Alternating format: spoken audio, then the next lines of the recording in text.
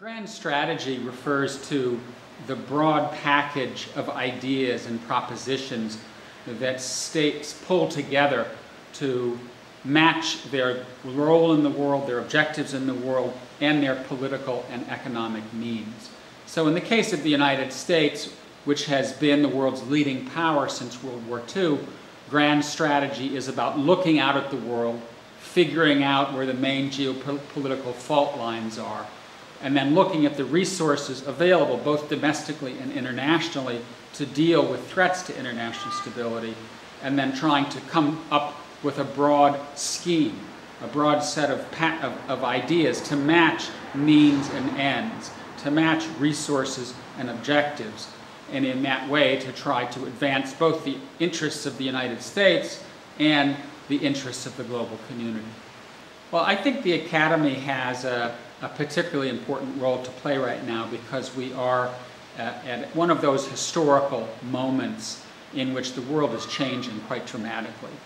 Power is shifting from the traditional Atlantic zone, the Atlantic democracies that have essentially been at the top of the pecking order since really the early 19th century.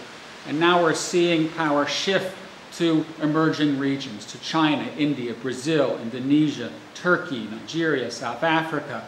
And as that takes place, as that power shift takes place, global governance, international cooperation becomes more difficult and requires new ways of thinking, new rules of the road to get liberal democracies and emerging democracies, liberal democracies and non-democracies to figure out how to work together.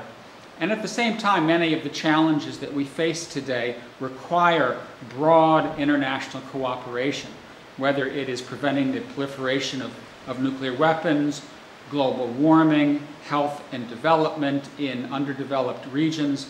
None of this can be done by any country or even small groups of countries acting together. You need very broad, aggregate kinds of political cooperation.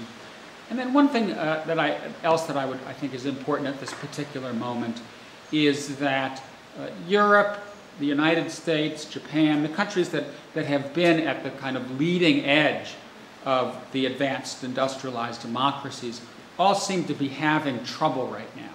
There seems to be a crisis of governability. The US is polarized, Europe is deeply divided over the bailout, Japan is almost dead in the water from the perspective of effective policy.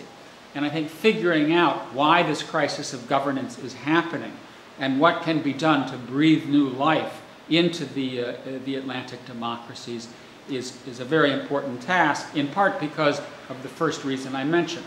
That is, the West needs to have purpose and resolve as it figures out how to build new kinds of global governance with the rising risks.